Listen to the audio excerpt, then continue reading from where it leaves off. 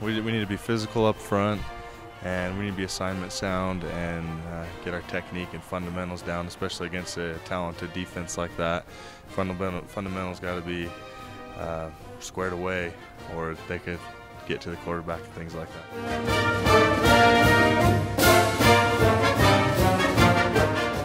I don't think the mindset changes. It's just we're excited to be independent, and we know that if we want to accomplish the goals that we have out there, we need to win as many games as we can. And so we take each week one game at a time, and we're just excited. Texas is a great opponent for us, and we'll go down there and battle it out with them.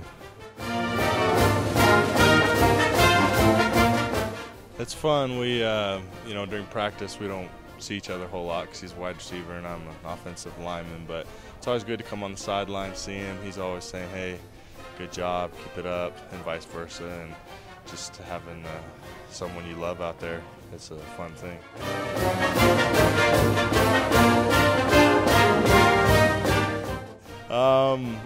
Skype with missionary companions that I had from Brazil.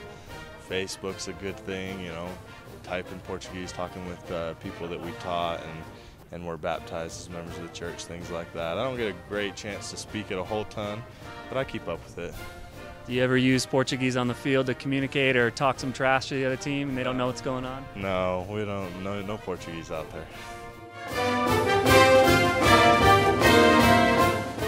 Well, we have a goal to win a national championship eventually, and so this year if we can just get more national exposure, people can see us more, I think in years to come we'll have a great chance. And so we'll just do the best we can each week, prepare for each team, and we got some big ones, and this week we got Texas coming up, so we're excited for the challenge, and we'll go out there on Saturday and give it our best.